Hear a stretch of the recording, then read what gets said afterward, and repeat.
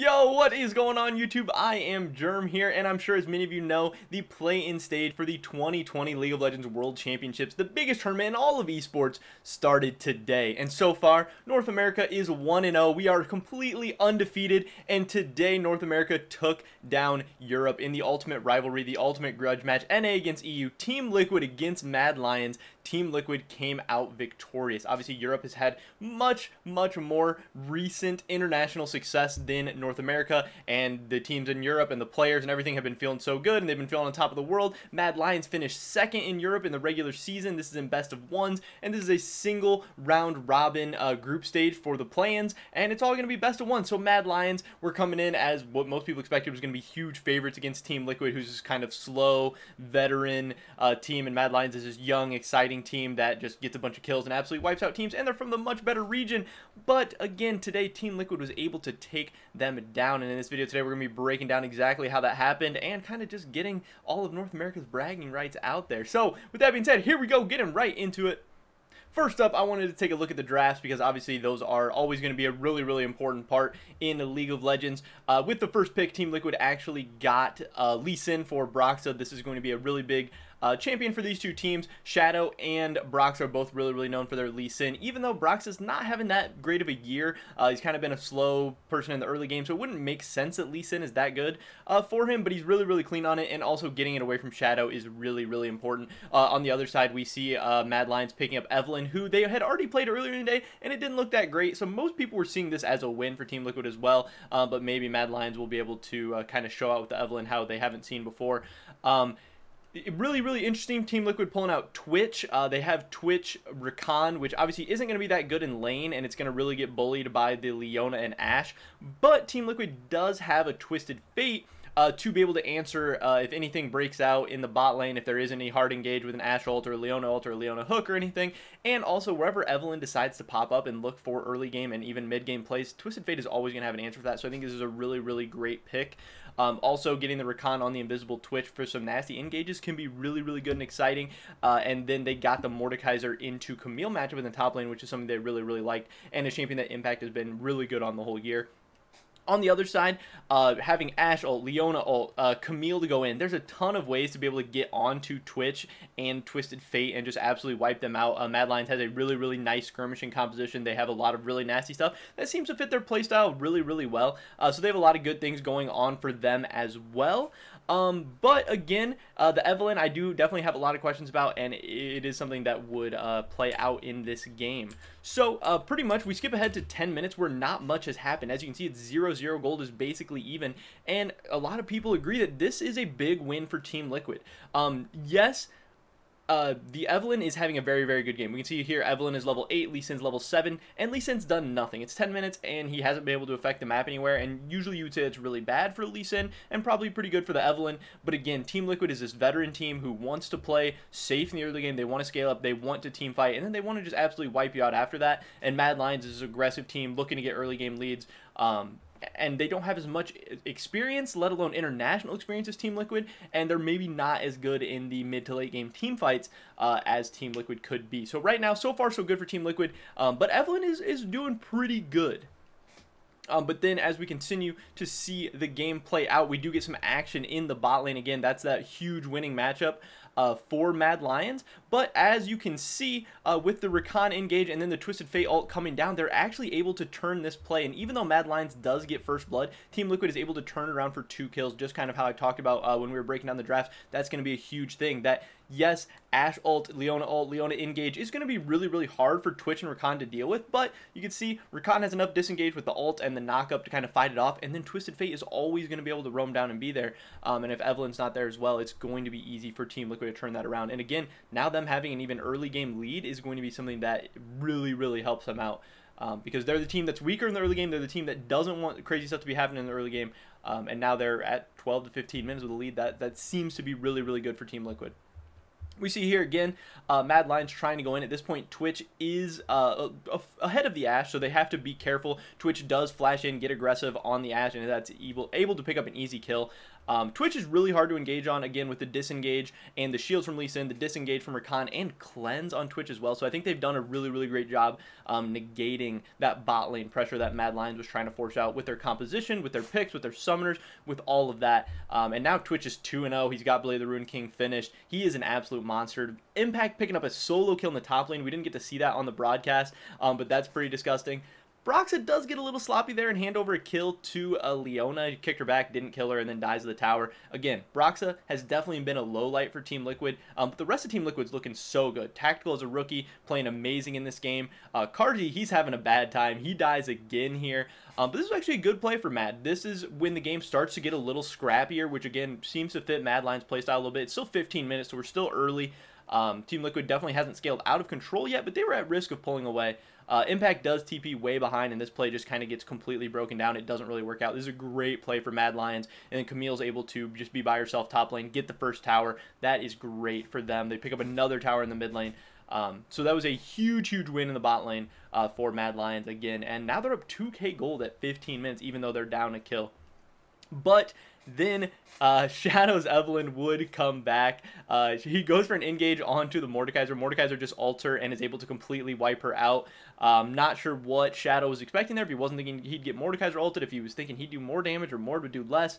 But Mord is pretty big at that point, especially coming off the solo kill of Camille. And yeah, just another big blunder from Shadow on this champion, who I don't think we're going to be seeing Mad Lions play for the rest of the play-in stage, probably. Arome does get a little too aggressive here, and he gets caught out and dies. I'm not really sure what he was thinking. Obviously, he wanted to get onto the Twisted Fate, but again, they just have so many options with Twisted Fate, Gold Card, and Rakan CC. This is just a really, really nice composition for getting through the early game from Team Liquid, and they're really able to punish the over-aggressiveness, which could be inexperience, could be jitters, could be the first international competition, whatever, of Mad Lions, and for that reason, I really, really like Team Liquid's composition and how they're playing for the most part. But you can still see here, at 18 minutes, we have a 0-1-0 Lee Sin, who's still a level down on Evelynn. Broxah definitely has to be better. It is, I guess, a good sign that Broxah is able to not really do anything, and Team Liquid's still able to look so good and beat Mad Lions, who again was a team that finished second in the regular season in Europe. But if they want to do anything in the group stage at Worlds, if they're able to make it that far, Broxah's gonna have to be better. He's gonna have to do more. He has to not be so sloppy, but he also has to be able to make plays in the early game. So we continue onward, about 18.5 minutes now. Now Team Liquid, who was down 2k, they are now up 1,000 gold. Yes, they are able to catch out Jensen here. They get a really, really big shutdown onto him. Humanoid does miss the Scatter of the Week onto Tactical, which would probably have resulted in another kill. But Team Liquid's able to escape disaster there, because that could have been really, really bad. So now they go from having a 1k gold lead to the game being tied. But now they're just kind of farming up mid. They go to a replay here, but it ends up getting broken up.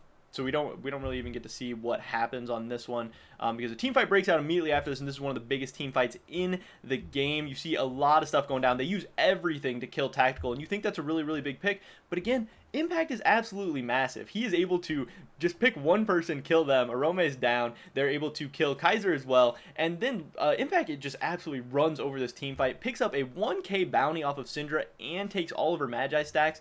And at that point, that was one of the biggest team fights in the game, where they get a really early pick onto Tactical, who's this absolutely massive AD carry, but Twisted Fate's still really big at this point. Mordekaiser is huge. Rakan still has a ton of support for his team, and they're able to win a 5v4 just because Twitch was able to get so much AoE damage down before he died. And again, they lost so much there by losing the 1k bounty, losing the Magi stacks. 2 other people die. Camille continues to just not really do much. Leona goes down, and Team Liquid is now in the driver's seat. They're up 1,500 gold. But it's only 20 minutes, and they're just going to be able to continue to kind of snowball this game out of control from here. Because, again, this is where Team Liquid wants to be. If Team Liquid gets to 20 minutes with a lead, they're going to be able to close out against most teams, probably even in the world. But just the hard part for them, especially against better teams, is getting to 20 minutes with a lead, because that's not easy. Skip ahead to 23 minutes. Team Liquid, they're up about still 1,500, 2k gold here. This is another pretty crazy play from Impact, where he's in the middle of a 1v5 after getting caught out by the Ashe Arrow, the Camille ult. They use so much. and he keeps trying to fight him off. He gets so low, the shield comes up. He looks like he's about to escape, but then the Syndra ult comes down too. So it took 3 ultimates in a 1v5 to take down Impact. Even though he wasn't able to get out there, that is still like a really big, crazy highlight play. Then here they go for the engage onto Shadow. He does have to use the Evelynn ult to get away, but that's a big win for Team Liquid there, even having to use the Evelynn ult so defensively like that. Also, Evelynn went for the first item, Banshee's Veil, because she was just in such a bad spot, getting CC'd so often, getting hit by the Mordekaiser ult. That's not the spot you want your Evelynn to be in. Obviously, you want to be going for like that Rabadons and the Magis and getting these huge AP numbers, not having to go for something more defensive like a Banshee's Veil, but that's where Mad Lions was in this game, which obviously is not a good sign. But you have Humanoid 4-1 on Syndra. He's absolutely massive. This game is not over. But one more big team fight for Team Liquid, and it could be just that. You see we have Shadow on the Evelynn flank here looking for something, but it's kind of hard for him to get in. The Ashe Arrow does hit onto Rakan, which is obviously not going to be the best target. They go in, they're able to get a pick on a Core JJ. Shadow does ult away right into the Mordekaiser, which is unfortunate. Twitch is pumping out a ton of damage as he's able to kill Humanoid. And once Humanoid's down, it really gets easy for Team Liquid after that, because he's really the only legitimate threat at this point. They are able to get a pick onto Carzzy, and even though they're able to trade a kill back onto Jensen, this is still a really, really good play for Team Liquid, and they're able to continue to extend their gold lead to around 2,000. They're able to pick up a couple of dragons now. They get their second Mountain Drake. They keep trying to work back. Really nice W dodge by Jensen. This play's pretty crazy because the gold card and the 3 cards doesn't kill the Ashe. The Lee Sin Q does have to come in, but it did come in perfectly. And at this point, you see Tactical in the back just absolutely free hitting onto Kaiser, onto the entire Mad Lions team. The Twitch is huge. The Twitch has scaled. He has 3 items at this point. And Team Liquid is really just able to run over these fights because Mad Lions was not able to do enough in that early game. They weren't able to use the Evelynn pick effectively. The Camille didn't really do anything. The Evelynn didn't really do anything. And the bot lane, which was supposed to win lane really hard, again, was punished by the Twisted Fate in the early game so hard. And this, at this point, TL's up 4,000. They're about to be up like 5,000 or 6,000. They get the Baron. They're able to just finish the game pretty easily after that. And again, North America was able to take down Europe. Team Liquid was one of the best teams in North America throughout the regular season, and Mad was that in Europe. So it was a really hype matchup. But again, so many people coming into Worlds are saying that EU is way better than North America. And over the last few years, and they really have been. But we didn't get to see MSI this year. We didn't get to see Rift Rivals.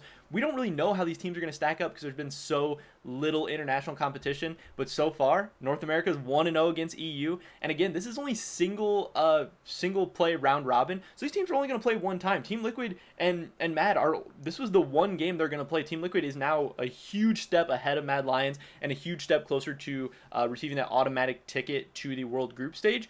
And NA is going to remain undefeated against EU until the World Group Stage starts, which I believe is like 2 weeks away. So this is a huge matchup again in terms of bragging rights, in terms of everything going on.